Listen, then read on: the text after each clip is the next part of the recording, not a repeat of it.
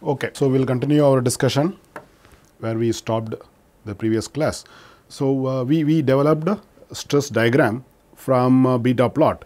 So we have to convert this diagram to this diagram, and so you know that how to convert beta to alpha.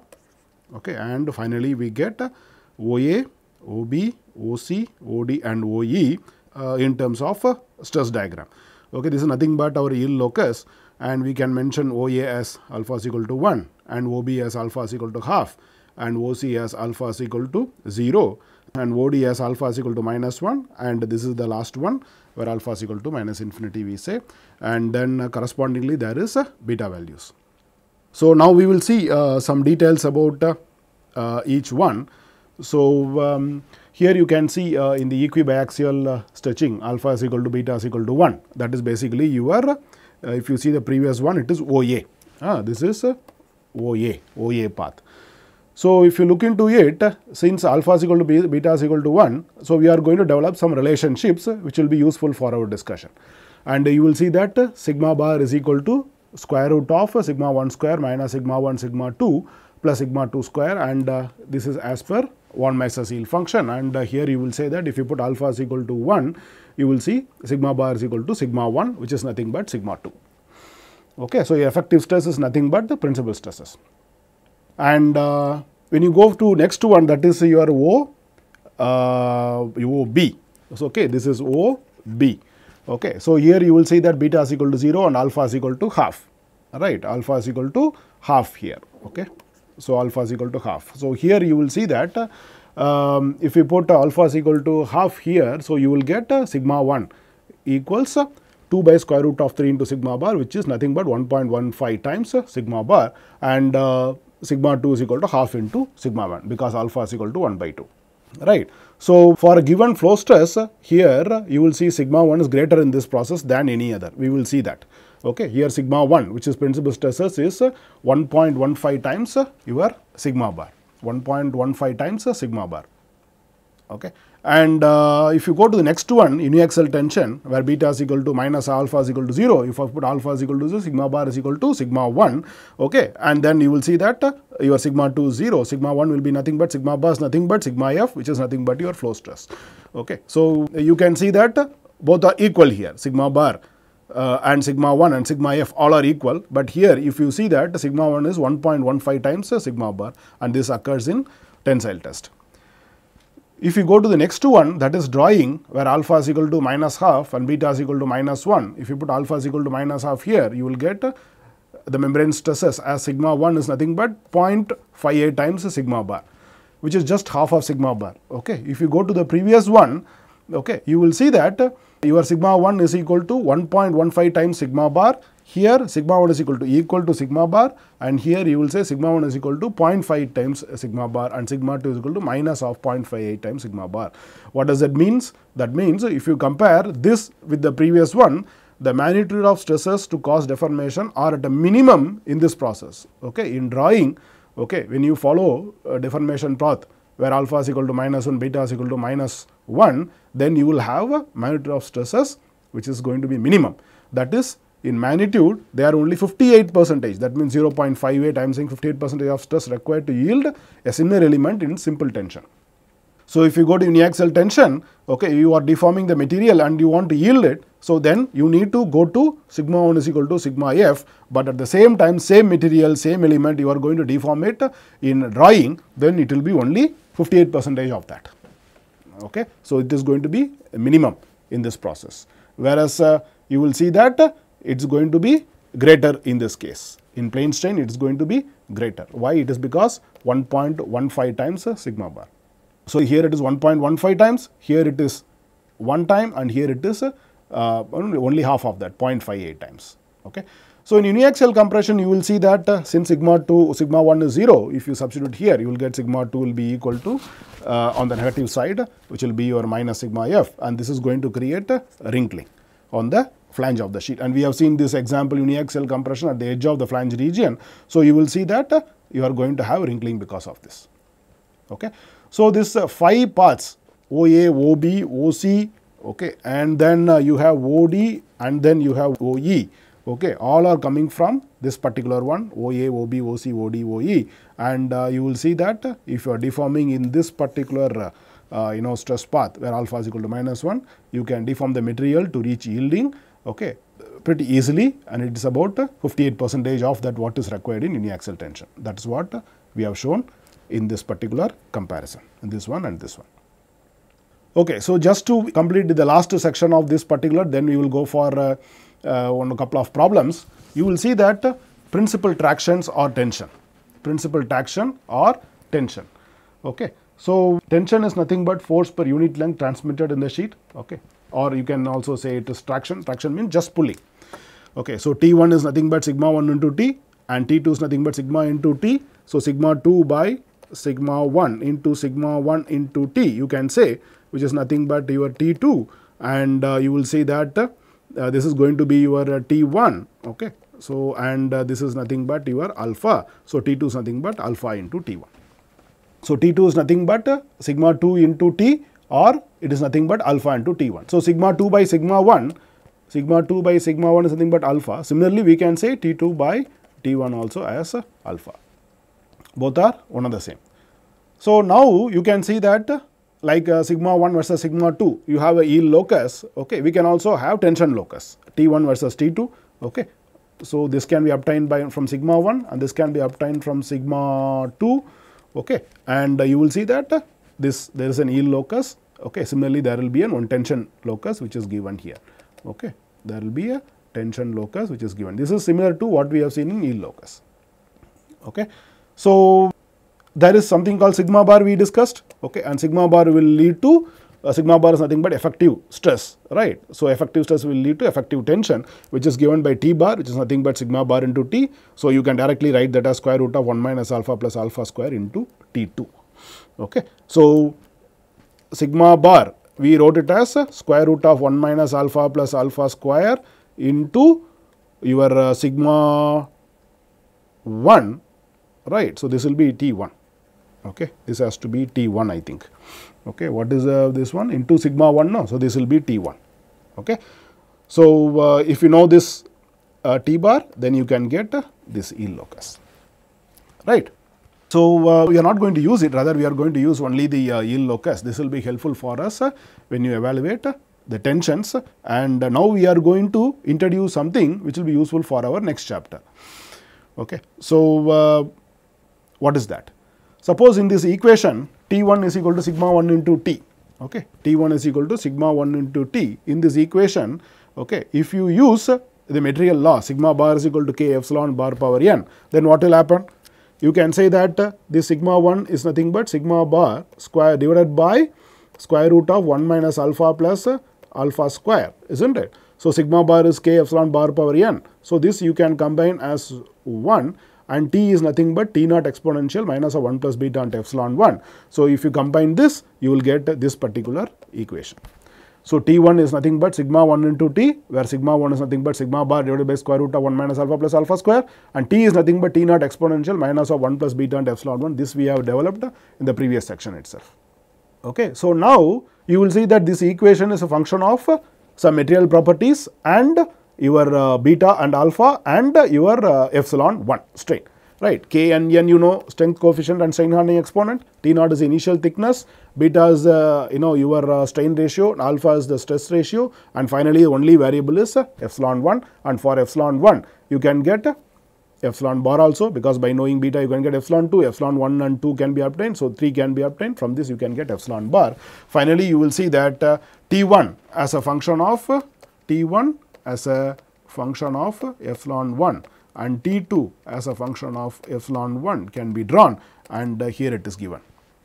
Okay, so from this we can get T1 and T2, where T1 and T2 are related by T2 is nothing but T1 into alpha. Okay, so from this equation you can fetch any values for this, and you can get T1 versus T2 here, T1, okay, or T2 versus epsilon 1 you will get. So and you will see that for those cases when you have beta greater than minus 1, beta greater than minus 1 means that means these fellows, beta greater than minus 1 means this side.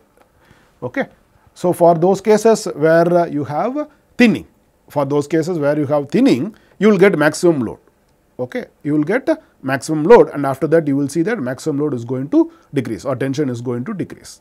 Okay. So, T1 is obtained and T2 can be obtained by knowing alpha, right. So, if you want to find this maximum tension, okay, so then you can get it by taking dt1 by d epsilon 1 as 0, and if you solve it, you will get epsilon 1 star will be equal to n by 1 plus beta, and this value will be this one from 0 to this.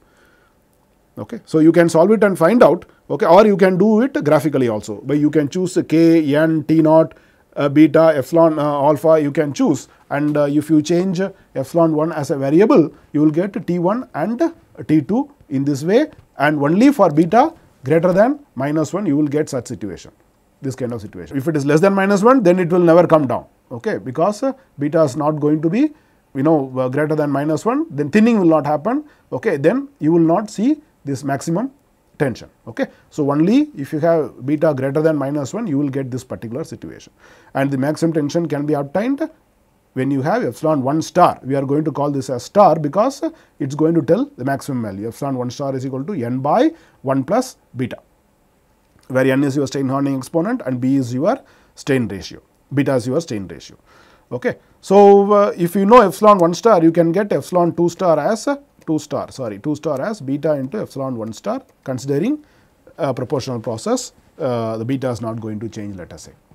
So, now for uniaxial tension, suppose beta is equal to -12, okay, beta is equal to -12, if you put epsilon 1 star is equal to 2n, and for plane strain, if beta is equal to 0, you will get epsilon 1 star is equal to n. What does that mean? That means if you deform a material in uniaxial tension, okay, so the material is going to fail at a strain of 2 times of strain hardening exponent. At the same time, if you deform the material, same material, when you have plane strain process, epsilon 1 star will be equal to n.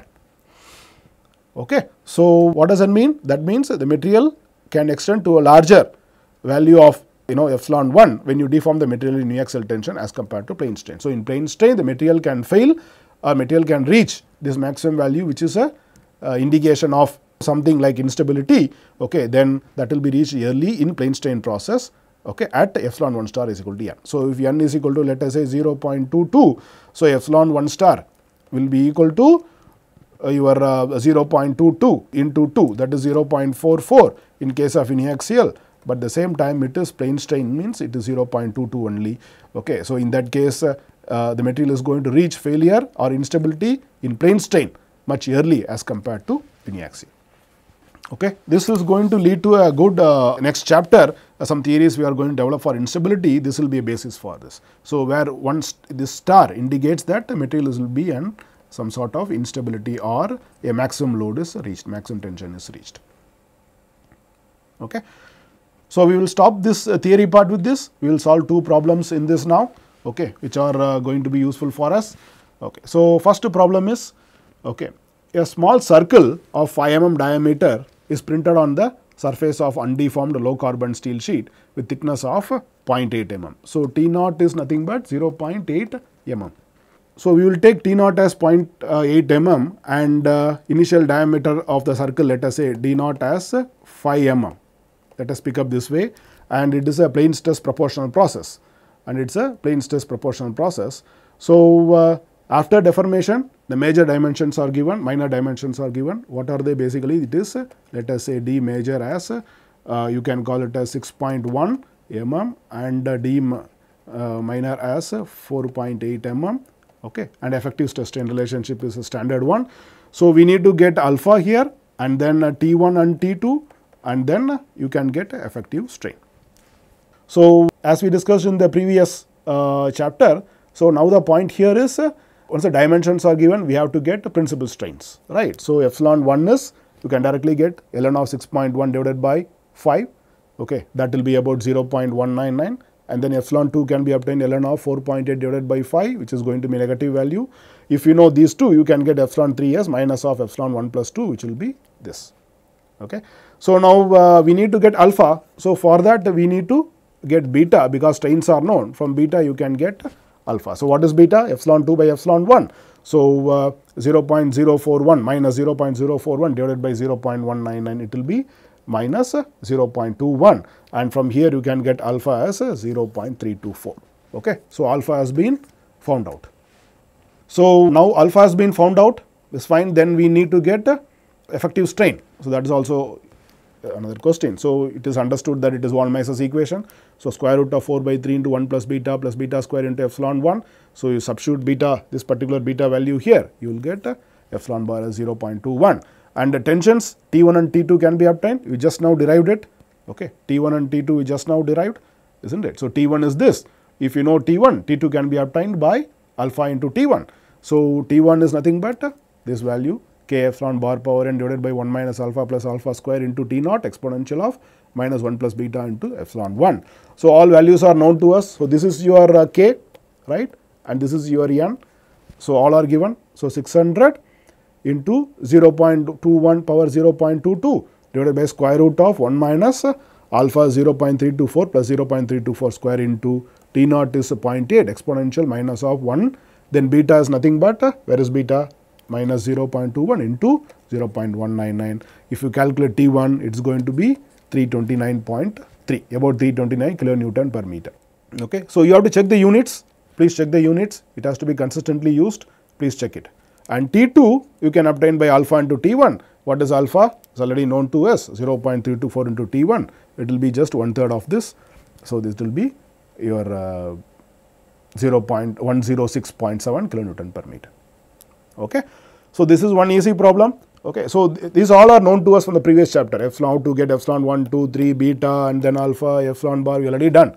Only difference is now we calculated, we derived an equation for T1 and we derived an equation for T2, and T1 and T2 are nothing but major tension, minor tension. Okay. So, that is the only extension in this chapter and you know how to get it. Similar problem. Okay. So, suppose you are doing deep drawing. Okay. So, this cup deep drawing, you know, the strains in the center of the base A. So, this point is, let us say A, halfway up the cup wall, this is your cup wall B, okay, and in the middle of the flange, that is in C. Okay. These three values are given as 0.015, 0.015, 0.050, 0.15 minus 0.1. These all values are given. Okay. This is nothing but strains, that is epsilon 1 versus epsilon 2. Okay. Epsilon 1 and epsilon 2 are given for these three locations A, B and C. This A is here, B is somewhere in the middle and C is somewhere in the middle here. Okay. The strain hardening of the material is negligible, so that effective stress is constant. Okay. So, here they are saying sigma bar as a constant value. Constant value means what? Okay. There is no hardening in the material. So, which means that your flow stress is going to remain constant at 300 megapascal, which is easy for us to calculate. Initial thickness is given as 0.5. So, T naught is given. Okay. So, what you need to get is basically at each point, this A, B, C, you have to get the new thickness and major tension, that is T1. New thickness T and major tension T1. That is all you need to get. So, now how do we go ahead? So, like now strains are given. So, directly we start getting one by one what is the requirement we have. So, you need to get T, that is a new thickness, right. So, new thickness depends on the original thickness by T is equal to T naught exponential epsilon 3, correct. So, now here you need to get epsilon 3 because T naught is known to you, T naught is already given. Okay. Epsilon 3 has to be found out. So, epsilon 3 is nothing but minus of 1 plus beta into epsilon 1, right. So, for this beta should be known, for this epsilon 1 also should be known, which is already given for each points. So, how do you get beta now? Beta is nothing but 0.015 divided by this 0.015, then 0 divided by 0.05 which is 0, minus 0.1 divided by 0.15 which is minus 0.667. If you put beta is equal to 1, 0, minus 0.667, in this you can get alpha. You know that for beta is equal to 1, alpha is equal to 1. For 0, it is half, this is known. Okay, this is balanced by axial stretching and this is plane strain. Okay. So, and here this is going to be a variable.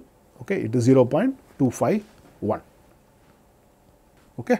So, it is a plane strain is half, isn't it? So, plane strain is half. We said plane strain is 0, beta 0 and alpha is half. Beta 0 and alpha is half. Beta 0, alpha is half, that has been obtained. So, now everything is known. Okay. So, all the values are known here. Epsilon 1 is already given in the value 0.015. So, minus of 1 plus beta is 1. You substitute everything here, you will get this value and this value for the different parts. A location, B location and C location, right. So, now our question is there is only one variable, that is epsilon 3 here, that you can substitute in this. You will get a new thickness 0.485, 0.456, 0.456, right, 476. So, there is a less decrement in balanced biaxial. You will see more change in thickness in case of these two. Now, you want to get T1, what do you need to do? Your T1 is nothing but sigma 1 into T. So, T has been found out already, you need to get sigma 1. Sigma 1 is nothing but sigma bar divided by square root of 1 minus alpha plus alpha square.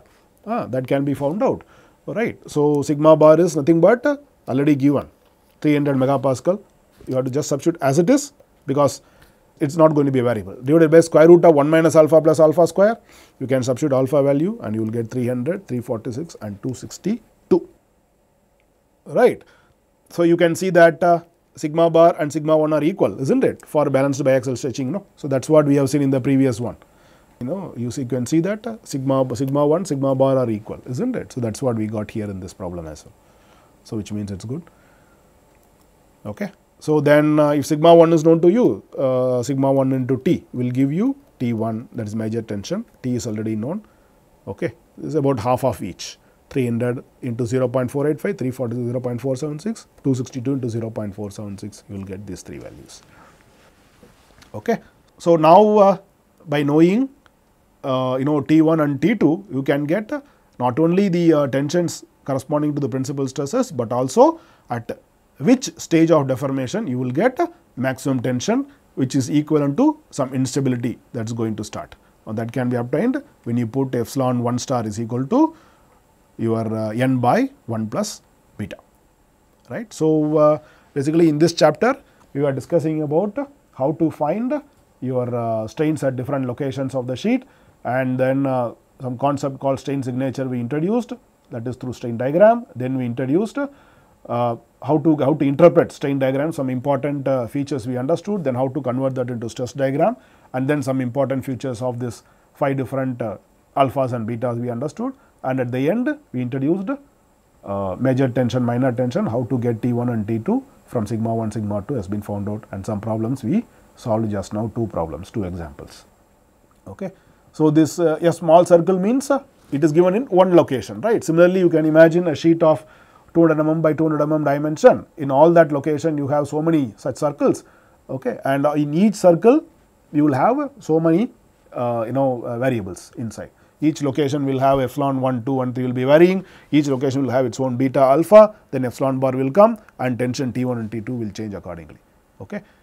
And this example is the best one to represent that. So, different locations A, B and C, you will see that A is deforming in this fashion, B is deforming in this fashion and C is deforming in this fashion, okay. And your alpha, beta, thickness, strain, sigma 1, sigma 2, everything is going to change as per the location and strains that we get.